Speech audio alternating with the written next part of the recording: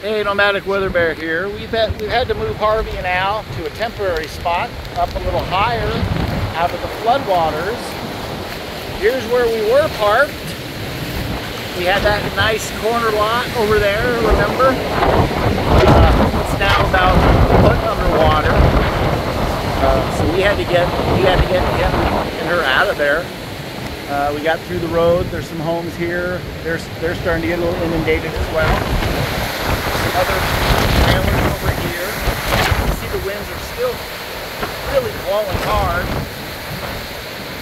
This lady here let us park here next to her car, which was nice of her. She looks like we're above water for now, but we're going to keep an eye on it. But it's a lot of flood, similar to what happened at Connie's place.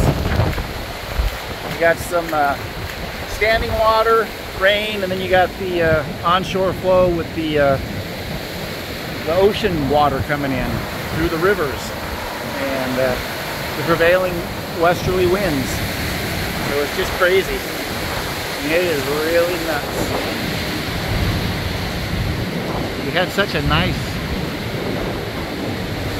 nice campground.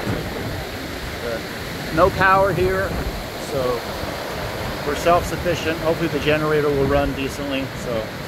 And there's Connie taking pictures. So that's the latest update. We're in good shape. Everything's fine. We're safe. No worries. No snakes or alligators yet, but we'll keep our eyes open. Talk to y'all later.